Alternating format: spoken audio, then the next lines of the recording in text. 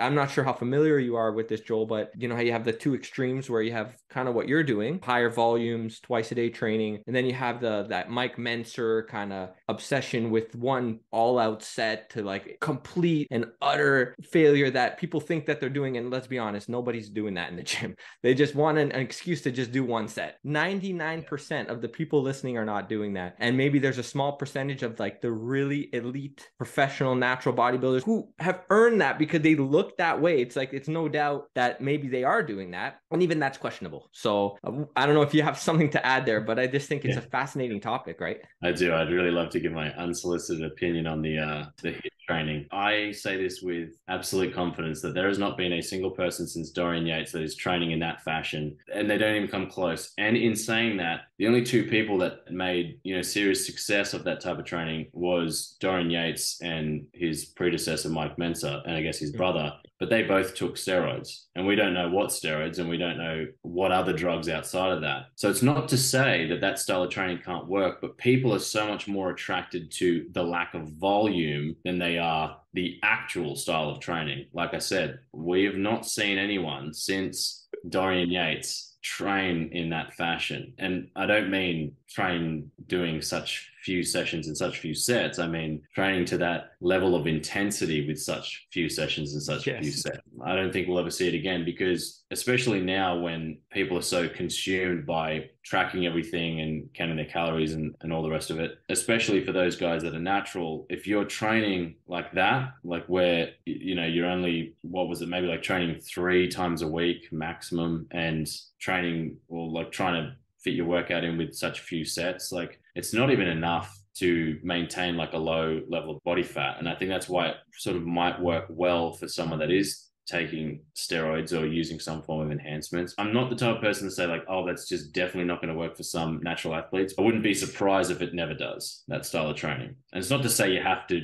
train as frequently as I do and get the same result. Like I know like my best mate and business partner, Brock, doesn't train nearly as often as I do, and yet he still has a very similar physique to that of mine. And there's definitely been times where he's had more muscle mass than I have had, but part of it is purely because I love, like I said before, like I love training. I want to go back. I can't wait to train again. So that's why I do it the way I do it. Also, I've just seen good results from that, and that's again why I say learn your body. Maybe it's not going to work for you doing what I do, but at least if you do try something, do it for a proper sort of 6 to 8 week period and give it 110%. Don't just sort of fart us around for 2 weeks and expect some instant gratification and expect instant results. Like it's unfortunately going to take a lot of time. Yeah, and I think that scares people. It's interesting because like you had mentioned, where you do have to experiment. You have to go through a trial and error with this, because there's probably a large portion of people who are attracted, like you said, to that HIIT style of training and wonder why they don't get results doing it, because they're not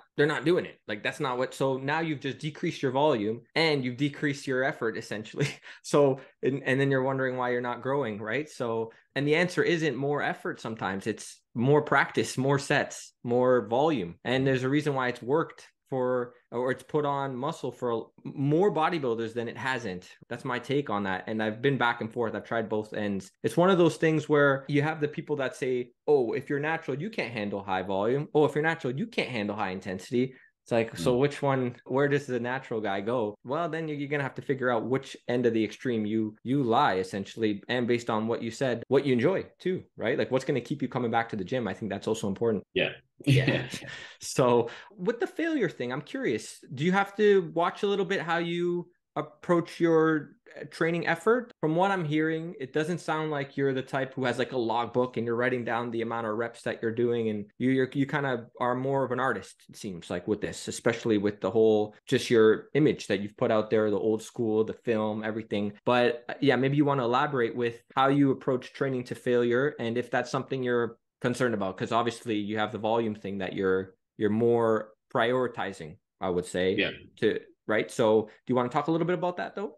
Yeah, I should say I do train to failure. You know, there might be a total of 20 sets, but a lot of those sets, the majority of those sets are sort of, I mean, what I would call warm-up sets. They would still be very hard for a lot of people. Like when people, I think, watch me train or train with me, they're there ready to spot me. I'm like, no, it's okay. This is like, it's still a warm-up set. You know, I've done like maybe 3 warm-up sets. A lot of people just get straight into, they just go pick up, like they'll do something like this Yeah, for 10 minutes. yeah. And they don't actually warm up on the exercise they're about to perform, which is then taking the body and like body mechanics through a completely different motion. And they don't warm up on that. They just think doing some like, I don't know, mumbo jumbo, and then picking up like the heaviest possible weight they can, say for a bench press or whatever, is like the answer. And like that's their idea of like a working set or a set to failure. But I think if you're really trying to achieve failure, you've got to sort of work your way up to that set, that sort of all out set of failure. So I would do like upward of sort of 3 or 4 sort of warm up sets, and then it's 1 or 2 sets to failure. That last set definitely being to like all out failure, which I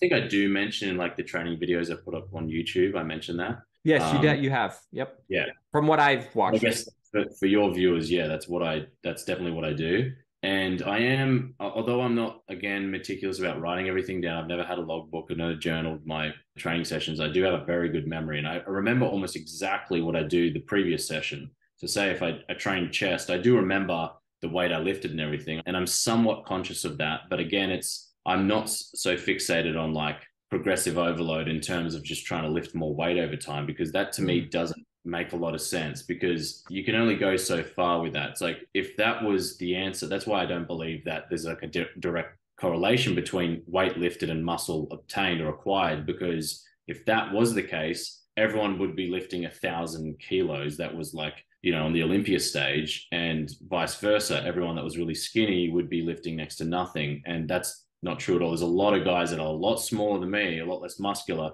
lifting a lot more than me, and lifting it with good form, because that's a lot of that's neuromuscular. It's not going to directly contribute to muscle growth. So there's other things at play there that people tend to be ignoring. But I am conscious of the weight lifted. I'm conscious of what I did the previous session, and what I try and do is just at least on, say, one exercise, say if it's like I did dips for chest and I did just body weight and I did it 5 sets of 15 reps, I'll try and just at least improve on one set. So if I did 15 reps on my last set, the previous session, I'll try and get, 17 or 20, or I'll do it like weighted. I'll add 10 kilos, like wrap 10 kilos around my waist on a belt, something like that, something where I can make very small improvements, but it's not necessarily going to be just increasing the weight. Or I'll even just slow the tempo down. I'll reduce the rest periods, something like that, where the intensity does improve. But again, I shouldn't say again, but over time, it's not like it's always going to improve. There's going to be